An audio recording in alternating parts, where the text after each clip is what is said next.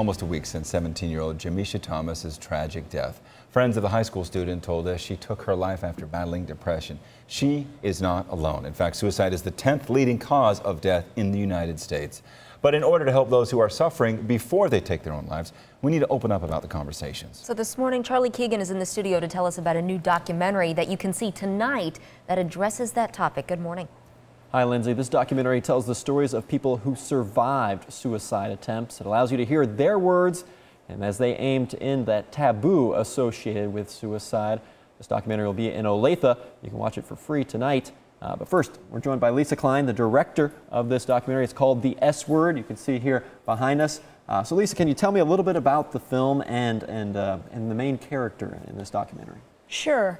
Basically, my motivation for making the film was, because it's very much a passion project for me, is when I was in college, both my father and my brother died by suicide. So cut to now, after film school and all of that, realizing that there's just so much silence around this topic. So about 4.5 years ago, when I started researching, I came across Desiree, who's doing a project called Live Through This, which is interviewing attempt survivors and telling their stories, and it was sort of a similar path to what I'm doing. Right. And when I got in touch with her and we talked and we interviewed her, it became clearer and clearer. Even though I started on this path from a place of loss, I found this thriving community of people who had attempted to take their lives and survived and are thriving. Mm-hmm. And Desiree was one of them, and it just sort of organically grew that, to sort of follow her path and her to follow, so that's kind of how she became the central figure in the film. Although there are, 3 or 4 other people who, have also attempted and survived, and they're telling their stories as well. Fantastic. And Lisa, why do you think it's important that the public hear those stories? What can we take away from knowing that there are people who have survived this and want to share their story?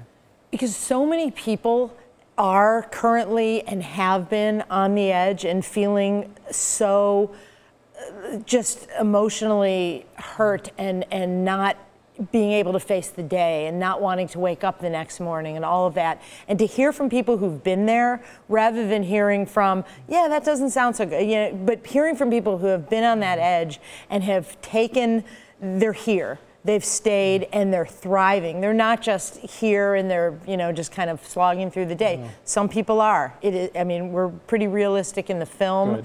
And it isn't like it goes away. But to know that there are resources, there are things that you can do, and just to feel less alone and to feel that there's a community and that people can, people are there for you. And also for people who love somebody who's feeling, who may be struggling, to know that you have the power to listen, to actively listen to somebody and be there for them. Yeah, there you go. This is something that impacts everyone, that we can all take a part in and start that conversation, go a level deeper when we start to begin to talk about suicide. So I want to let people know that this film, The S Word, is screening tonight. This is at 6 o'clock. You can see it at Olathe West High School. Lisa and people from the mental health field, people from law enforcement will all be on hand to answer questions afterwards. They have this panel discussion. Lisa told me that is her favorite part of the evening, so you can hear from her and other people. And all of this is free. And we also put some resources about suicide prevention and about this documentary specifically up on our website, so you can access all that by visiting kshb.com.